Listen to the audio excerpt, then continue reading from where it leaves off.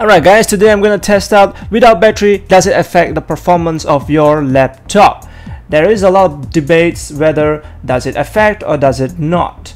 Internally, as you can see, the battery is already having some weird appearances. Right here, as you can see, the CPU is 80 degrees and the GPU is 75 degrees. So let's test it out, shall we?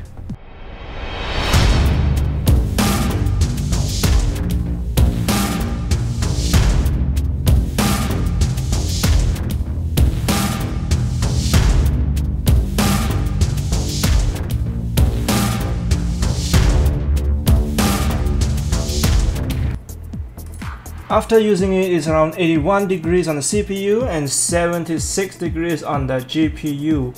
So let's try another one with fan and laptop cooler. For the fan, it is 77 degrees on the CPU, for the GPU is 70 degrees, and on the laptop cooler is of 78 degrees to 80 degrees CPU, and for the GPU it's 71 to 72 degrees on the GPU.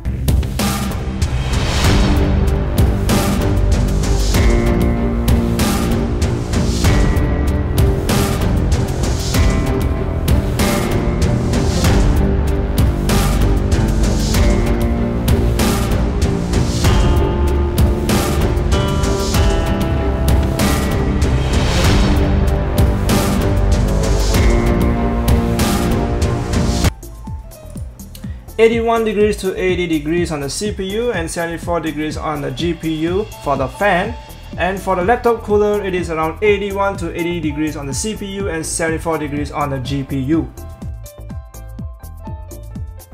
Without battery, the result is lesser temperature on the GPU and lesser FPS a little bit as compared to replacing the thermal paste only. Thank you all for watching.